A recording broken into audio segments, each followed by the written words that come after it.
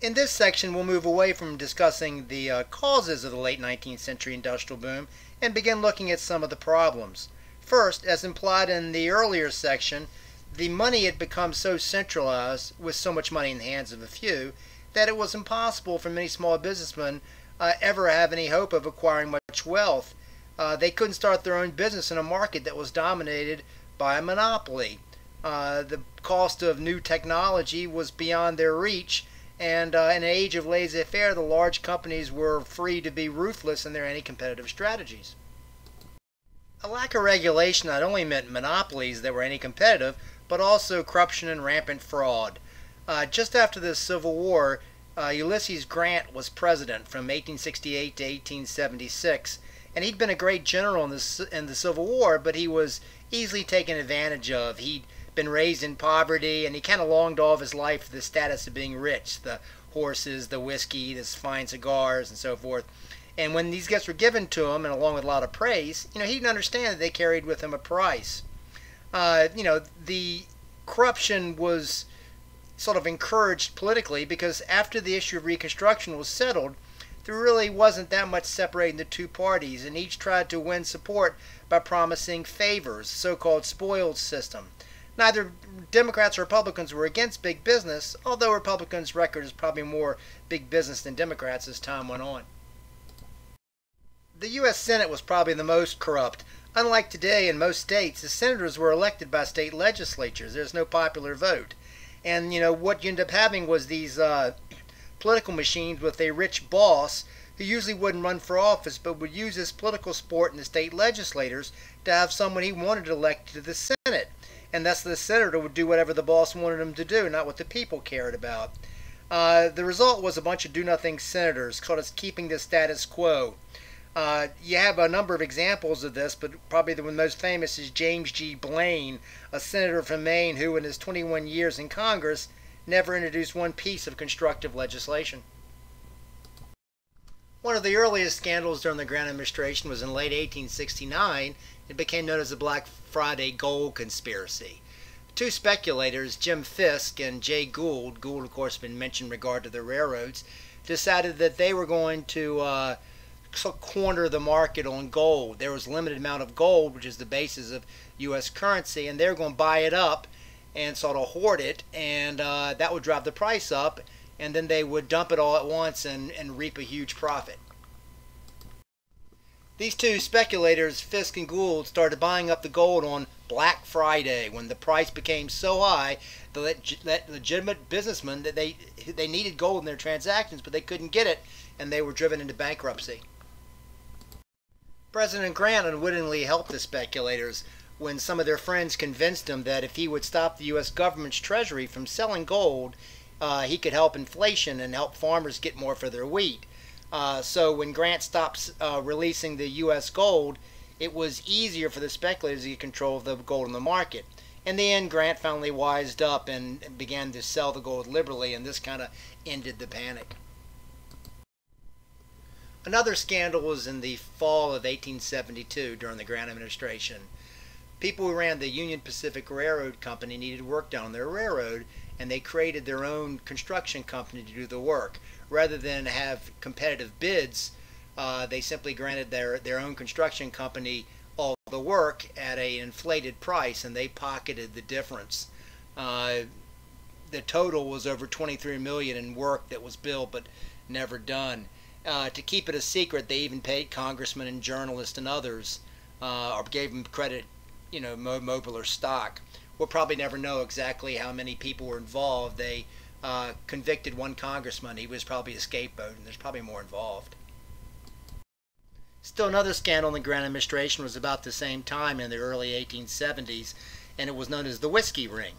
And it was a conspiracy between distillers of whiskey and Treasury officials to defraud the federal government of taxes on liquor. It was centered in St. Louis, and the IRS officials paid local newspapers and even paid $30,000 in cash to the president's private secretary, all to keep the operation a secret. Grant never knew about the ring, but some of the money actually stolen was given to his re-election effort because the crooks wanted to keep him in power, thinking that he was, he was clueless. In the end, some accountants found out about it, and in 1875, several were convicted, but they only got light sentences. Perhaps the best example of a political boss was William Marcy Tweed, who sort of ran New York City from his headquarters in Tammany Hall, and he was kind of known as the Tammany Ring. But Tweed controlled New York City finances when the city was really becoming a metropolis and it was growing and needed fire and water and all the other services, and he sort of controlled the money at that time. And he would buy off politicians and buy off judges, and the politicians all worked for him. In the end, he was ultimately indicted, but served only a brief period in jail.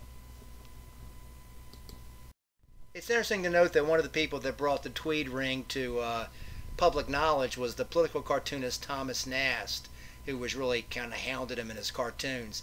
But Nast is notable because he was the first to depict a Republican as elephants, and he popularized the Democrats as donkeys. And of course, the donkeys and elephants are what represent the two parties today. Nast also was credited with creating Uncle Sam. The Democrats tried to make political hay of all this corruption, but the booming economy and the political power of the industrialists, always supporting laissez-faire, kind of blocked them. There were a small number of Republican reformers known as mugwumps, or half-breeds, so named because it was said they couldn't decide if they supported business or reform. They sat on the fence with their mug on one side and their wump on the other. But the majority of Republicans were against reform. The majority of Republicans that were against reform are known as stalwarts, and they were led by the New York Senator Roscoe Conklin, who kept a pretty tight ship and kept all the votes in line. In the late 19th century, only 3 significant reform laws were passed, but none were really effective or adequately enforced. The first was the Pendleton Civil Service Act of 1883, which attempted to address the corruption and abuses of the spoils system. It established a formal civil service for most government workers, whereby a merit system guided promotion. It created a civil service exam to ensure that there's no political influence. The Pendleton Act helped, but it wasn't enforced at the outset, and especially at the higher, more powerful levels, a system of political spoils remained. The second reform was the Interstate Commerce Act of 1887, grown from the complaints of monopolistic prices in the railroad industry. The Interstate Commerce Act created an Interstate Commerce Commission of 5 members to oversee the railroad industry. It also required reasonable rates and had investigations of unfair practices. The ICC wasn't that successful initially because a lot of its actions were declared unconstitutional by a conservative Supreme Court full of laissez-faire jurists appointed by the Republicans. For example, the ICC couldn't inspect the financial records of the railroad companies to prove their case. The last significant reform was the Sherman Silver Purchase Act of 1890, an attempt to expand the money supply, thereby lowering interest rates and helping people who needed easier credit, like the poor people. With the money based on gold, the law instructed the Treasury to buy at current market prices 4.5 million ounces of silver monthly, which was about the output of the nation's silver mines every month. The law then required the government to issue Treasury notes redeemable in gold or silver, equivalent to the cost of these purchases. The idea was to increase the money supply. Unfortunately, the silver prices fell in 1893, and afterwards the government paid far less in its monthly purchases, and they didn't issue as many Treasury notes. As a result, that it wasn't as effective as intended, and many reformers continued to press for more money in this system. This concludes the section on corruption in the Industrial Revolution.